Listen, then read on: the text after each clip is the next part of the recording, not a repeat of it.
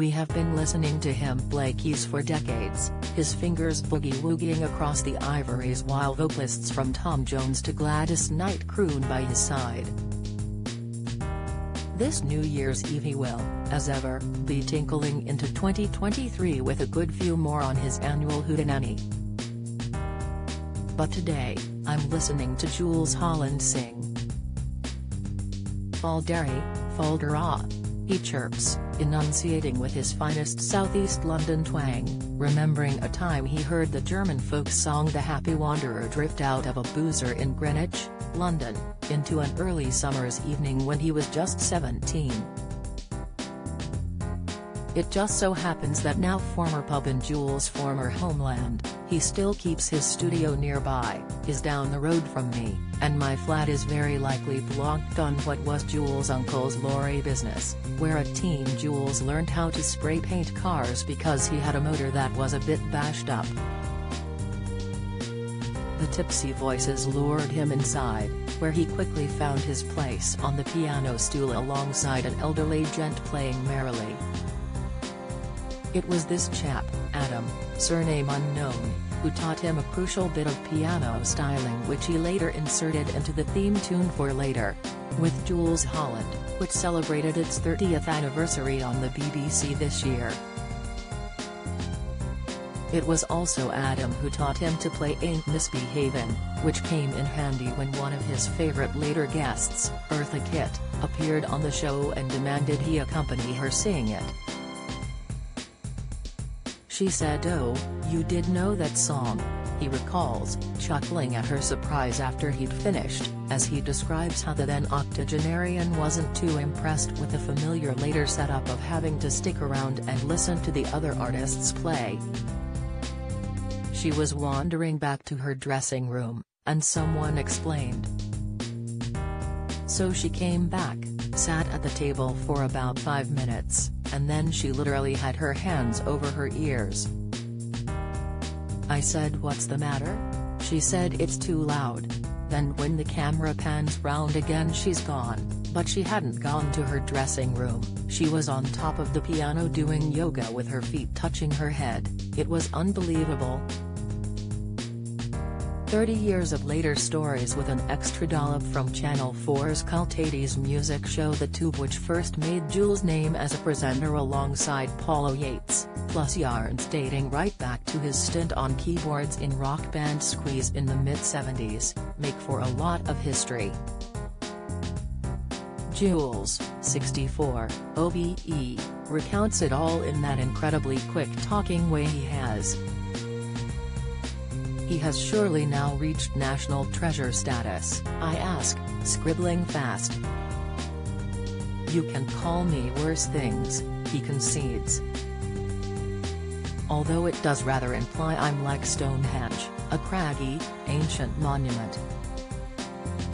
And he laughs. It was once unlikely to, gleefully telling the story of when he, along with Squeeze vocalist Glenn Tilbrook, were warned they'd never appear on TV again.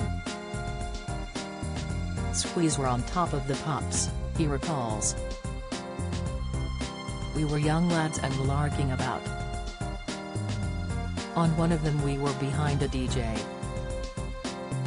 Me and Glenn thought it would be amusing to put our fingers up each other's noses and then jump up and down behind him.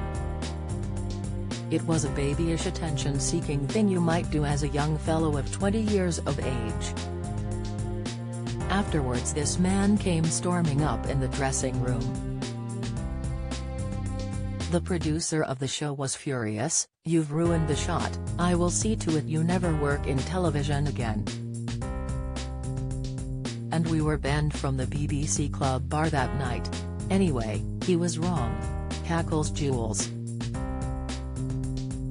Although he insists it's the music that's made for his longevity.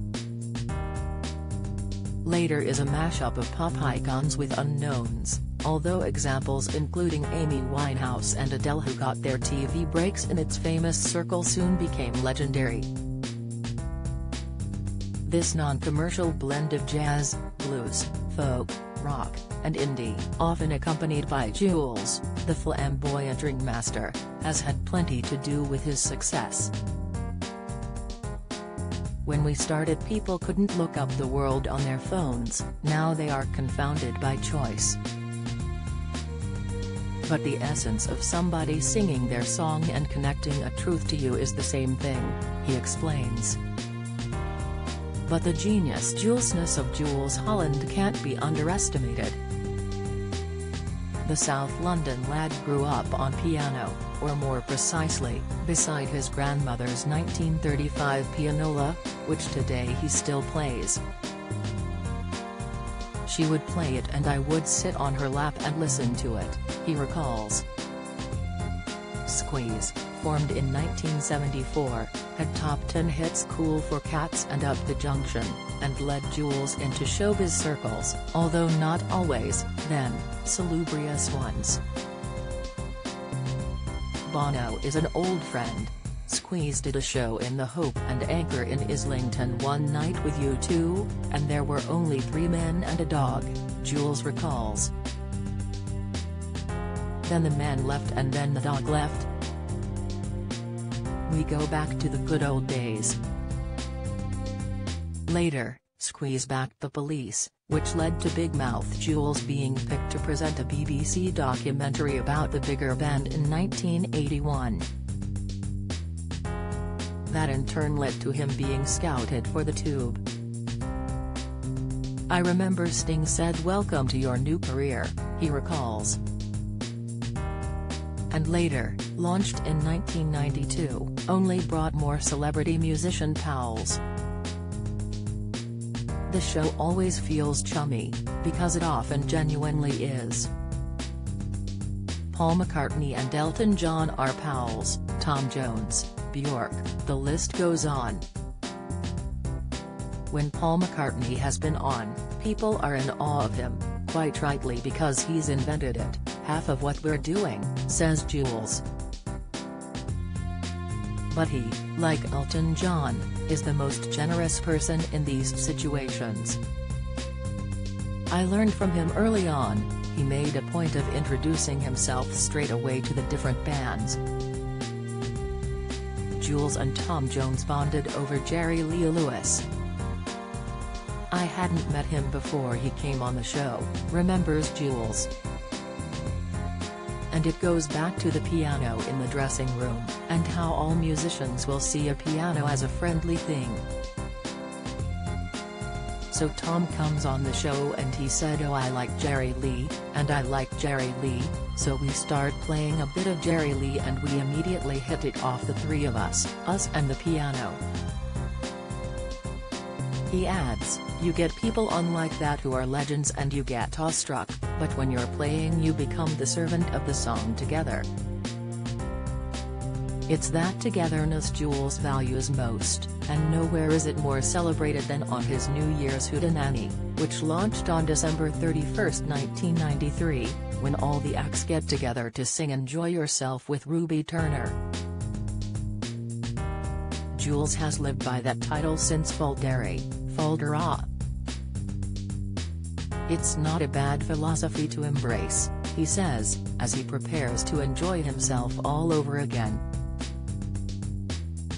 Jools' Annual Hootenanny is on BBC 2 at 11:30 p.m. on New Year's Eve. Follow Mirror Celebs on Snapchat, Instagram, Twitter and Facebook.